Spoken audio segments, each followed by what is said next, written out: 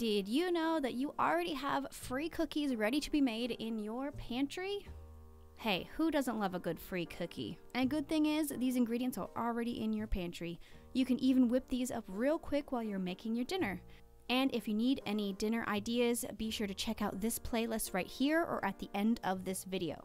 The first thing you're going to do is measure out 1 cup of brown sugar, or if you don't have brown sugar, you can easily use 1 cup of granulated sugar. Next is 1 teaspoon of baking soda. And then you're going to add 1 cup of peanut butter, which I know you all have to make those peanut butter and jelly sandwiches. Ooh, I wonder if you could make this with crunchy peanut butter? Someone needs to let me know if they try that out down below.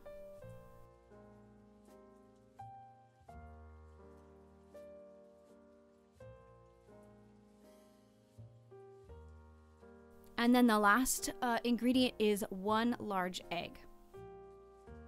Alright, and then you're going to mix it all together. The consistency will start to take shape after you mix it for a bit. Once you start to doubt if the batter is actually going to work, that's when it's going to start thickening up.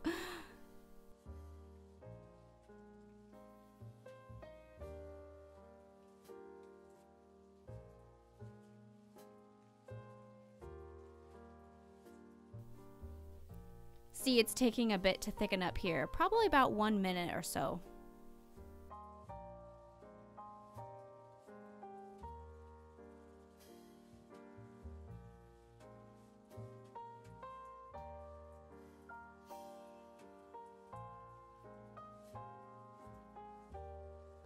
After it's all thickened up, go ahead and grease your baking sheet.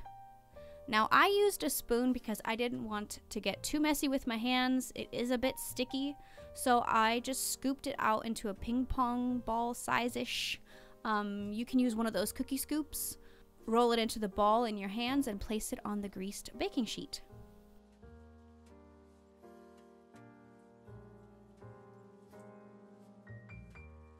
If you are needing another quick and simple dessert, check out my cherry squares video, another dessert with only 6 ingredients.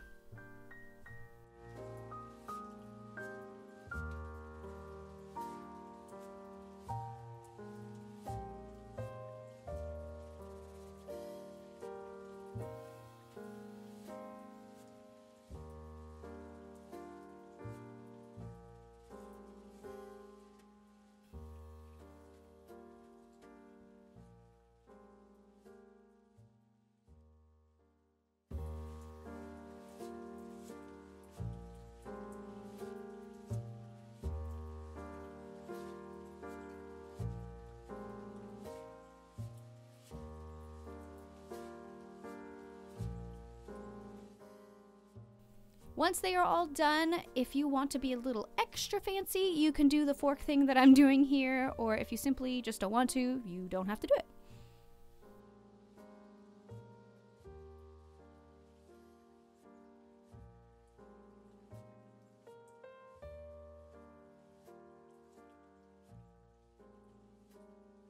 You're going to bake these cookies in the oven at 350 degrees for about 8 to 10 minutes and be amazed at how big and fluffy they're going to get.